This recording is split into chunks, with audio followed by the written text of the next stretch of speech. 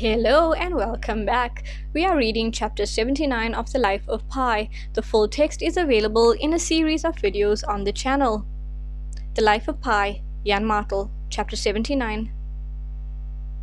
There were sharks every day, mainly makos and blue sharks, but also oceanic white tips and once a tiger shark straight from the blackest of nightmares. Dawn and dusk were their favorite times. They never seriously troubled us. On occasion, one knocked the hull of the lifeboat with his tail. I don't think it was accidental. Other marine life did it too, turtles and even dorados. I believe it was part of a shark's way of determining the nature of the lifeboat. A good whack on the offender's nose with a hatchet sent it vanishing post-haste into the deep. The main nuisance of sharks was that they made being in the water risky, like trespassing on a property where there's a sign saying beware of the dog.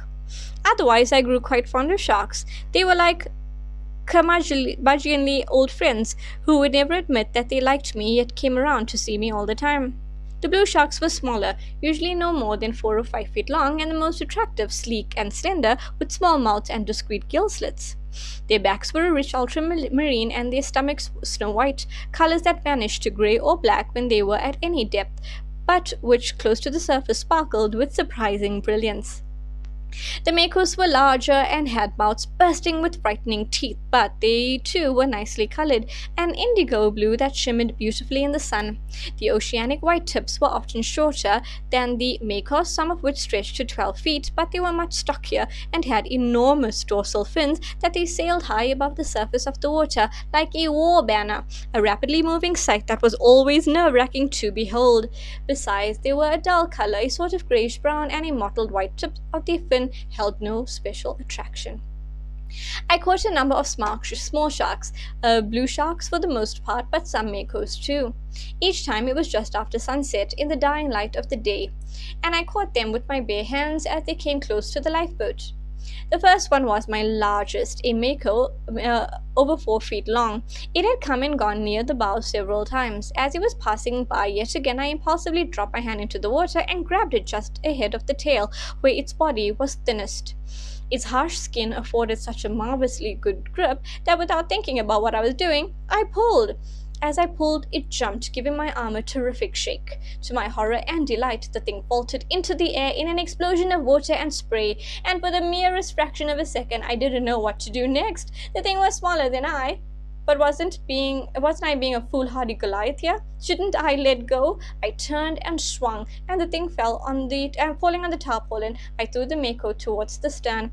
The fish fell from the sky into Richard Parker's territory. It landed with a crash and started thwacking about with such thunder that I was afraid it would demolish the boat. Richard Parker was startled. He attacked immediately. An epic battle began. Of interest to zoologists, I can report the following. A tiger will not at first attack a shark out of water with its jaws, but will rather strike at it with its forepaws. Richard Parker started clubbing the shark. I shuddered at every blow. They were simply terrible. Just one delivered to a human would break every bone, would turn any piece of furniture into splinters, would reduce an entire house into a pile of rubble. That the makos was not enjoying the treatment was evident from the way it was twisting and turning and beating its tail and reaching with its mouth. Perhaps it was because Richard Parker was not familiar with sharks. He never encountered a predatory fish. Whatever the case, it happened. An accident. One of those few times when I was reminded that Richard Parker was not perfect, that despite his honed instincts, he too could bumble. He put his left paw into the mako's mouth. The mako closed his jaws. Immediately Richard Parker reared onto his back legs. The shark was jerked up, but it would not let go. Richard Parker fell back, opened his mouth wide, and full out roared. I felt a blast of hot air against my body. The air visibly shook like the heat coming off a road on a hot day. I can well imagine that somewhere far off, 150 miles away, a ship's watch looked up, startled, and later reported the oddest thing, that he thought he heard a cat's meow coming from 3 o'clock. Days later, that roar was still ringing in my gut, but a shark is deaf, conventionally speaking. So while I, who wouldn't think of pinching a tiger's paw, let alone of trying to swallow one, received a volcanic roar full in the face and quaked and trembled and turned liquid with fear and collapsed, the shark perceived only a dull vibration. Richard Parker turned and started clawing the shark's head with his free front paw and biting into it with his jaws, while his rear legs began tearing at its stomach and back. The shark held onto his paw, its only line of defense and attack, and thrashed its tail. Tiger and shark twisted and tumbled about. With great effort, I managed to gain enough control of my body to get onto the raft and release it. The lifeboat drifted away. I saw flashes of orange and deep blue, of fur and skin, as the lifeboat rocked from side to side. Richard Parker's snarling was simply terrifying. At last the boat stopped moving. After several minutes, Richard Parker sat up, licking his left paw. In the following days, he spent much time tending his forepaws. A shark's skin is covered with minute tubercles that make it as rough as sandpaper. He had no doubt cut himself while repeatedly raking the shark. His left paw was injured, but the damage did not seem permanent. No toes or claws were missing. As for the mako, except for the tips of the tail and the mouth area, incongruously untouched, it was a half-eaten butchered mess. Chunks of reddish-grey flesh and clumps of internal organs were strewn about. I managed to gas some of the shark's remains, but to my disappointment, the vertebrae of sharks do not hold fluid. At least the flesh was tasty and unfishy, and the crunchiness of cartilage was a welcome respite from so much soft food. Subsequently, I went for smaller sharks, pups really, and I killed them myself. I found that stabbing them through the eyes with the knife was a faster, less tiresome way of killing them than hacking at the tops of their heads with a hatchet. Chapter 80. Of all the Dorados, I remember one in particular, a special Dorado. It was early morning on a cloudy day, and we were in the midst of a storm of flying fish. Richard Parker was actively swatting at them. I was huddled behind a turtle shell, shielding myself from the flying fish. I had a gaff with a piece of net hanging from it, extending into the open. I was hoping to catch fish in this way, but I wasn't having much luck. A flying fish whizzed by. The Dorado that was chasing it burst out of the water. It was a bad calculation. The anxious flying fish got away, just missing my net, but the Dorado hit the gunwale like a cannonball. The thud it made shook the whole boat. A spurt of blood sprang the tarpaulin. I reacted quickly. I dropped beneath the hail of flying fish and reached for the Dorado just ahead of a shark. I pulled it aboard. It was dead, or nearly there, and turning all kinds of colors. What a catch! What a catch, I thought excitedly. Thanks be to you, Jesus, Matsya. A fish was fat and fleshy. It must have weighed a good 40 pounds. It would feed a horde. Its eyes and spine would irrigate a desert. Alas, Richard Parker's great head had turned my way. I sensed it from the corner of my eyes. The flying fish was still coming, but he was no longer interested in them. It was the fish in my hand that was now the focus of his attention. He was 8 feet away. His mouth was half open, a fish wing dangling from it. His back became rounder. His rump wiggled.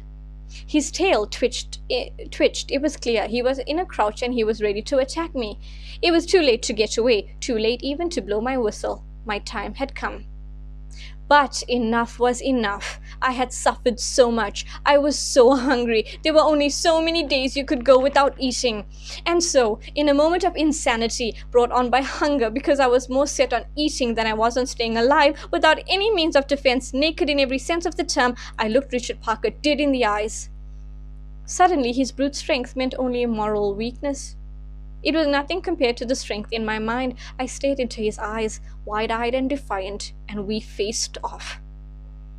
Any zookeeper will tell you that a tiger, indeed any cat, will not attack in the face of a direct stare, but will wait until the deer or antelope or wild ox had turned its eyes. But to know that and to apply it are two very different things, and it's a useless bit of knowledge if you're hoping to stare down a gregarious wild cat.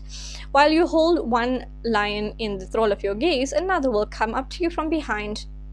For 2, perhaps 3 seconds, a terrified battle of minds for status and authority was waged between a boy and a tiger. He needed to make only the shortest of lunges to be on top of me, but I held my stare. Richard Parker licked his nose, groaned, and turned away. He angrily battered a flying fish. I had won. I gasped with disbelief, heaved the Dorado into my hands and hurried away to the raft. Shortly thereafter, I delivered to Richard Parker a fair chunk of the flesh. From that day onward, I felt my mastery was no longer in question, and I began to spend progressively more time on the lifeboat, first at the bow, then, as I gained confidence, on the more comfortable tarpaulin. I was still scared of Richard Parker, but only when it was necessary. His simple presence no longer strained me. You can get used to anything, haven't I already said that? Isn't that what all survivors say? Initially, I lay on the top with my head against its rolled up bow edge. It was raised a little since the ends of the lifeboat were higher than its middle, and so I could keep an eye on Richard Parker. Later on, I turned the other way with my head resting just above the middle bench, my back to Richard Parker and his territory. In this position, I was further away from the edges of the boat and less exposed to wind and spray. Okay, that was chapter 80. Stay tuned for chapter 81.